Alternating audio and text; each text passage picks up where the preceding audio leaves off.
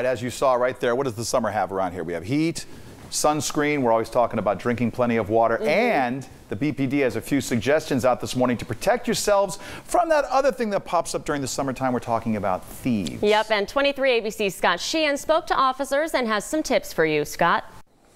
Mike, Danielle, in the last 4 weeks, the Bakersfield crime map has reported over 1,000 thefts, break-ins, and stolen vehicles in our area.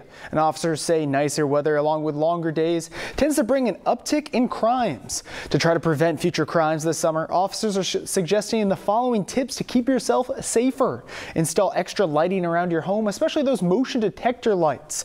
Trim your brush and shrubs around your home to lessen those potential hiding places for thieves. When you're out for a walk, jog, or a bike ride, be aware of your surroundings. And before you go on vacations, cancel your mail, newspaper, and package deliveries. Also, don't post your travel plans on social media before or during your trip so people know when you're not home.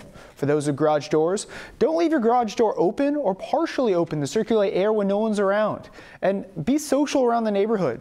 Talk to your neighbors, know who they are and what normal activity looks like. And if you do travel, tell a trusted neighbor to keep an extra eye on your home. And as always, officers say, if you do see something, to say something. The best way to reach officers is either on their tip line, which is 661-327-7111, or dial 911.